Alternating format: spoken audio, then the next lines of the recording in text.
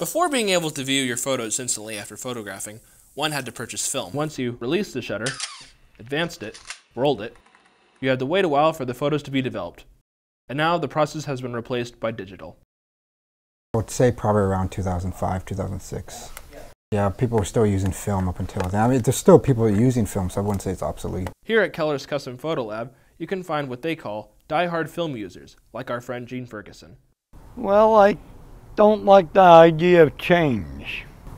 And any kid that grows up today and figures he's going to make a living out of digital, I think he's going to have his worst nightmare unless he's got an exceptional talent and knows how to market things.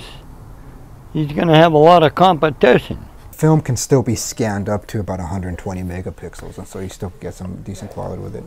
If you talk about sharpness, digital surpassed film in sharpness a while ago. Though film has been surpassed in sharpness, 80% of movies today are still shot in film. They really haven't made a truly motion picture digital camera. Movies that normally try to win an Oscar and stuff, ones that actually care more about the awards are still going to be aimed towards film. From West High's Update, I'm Matt Faubian, signing out.